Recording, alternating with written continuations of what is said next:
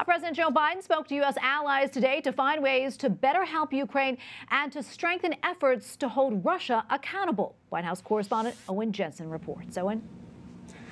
Tracy, good evening to you. The White House says that President Biden spoke by phone this morning for about an hour and a half with allies from Canada, the UK, France, Japan, and Italy, affirming their solidarity with the Ukrainian people. Later, the president traveled to Portsmouth, New Hampshire. We'll get to that in a moment, but first, the very latest in Ukraine. The UN says 12 million people have been uprooted by the war in Ukraine.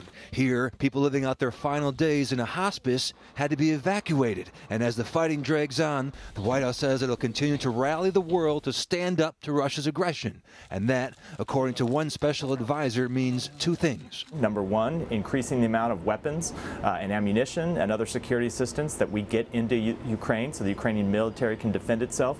And number two, continue to impose costs on Russia to limit its ability to finance this war and to limit its ability to project power over the long term. Meeting with members of the International Monetary Fund and the World Bank, Treasury Secretary Janet Yellen warns of rising global food insecurity. Early estimates suggest that at least 10 million more people could be pushed into poverty due to higher food prices alone.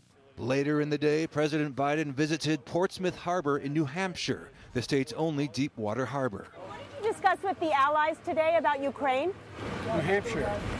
Really? I'm here to talk about New Hampshire. I understand. It's critically important as home heating oil, fiber optic cables, and rock gypsum all come through here.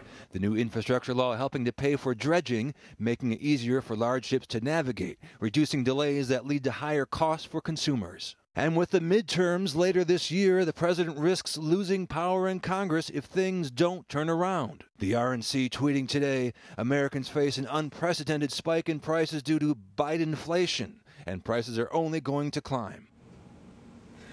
Also, when the president was in New Hampshire today and when he was walking to his limo, a reporter asked if he will be sending more artillery to Ukraine, and the president answered back, yes.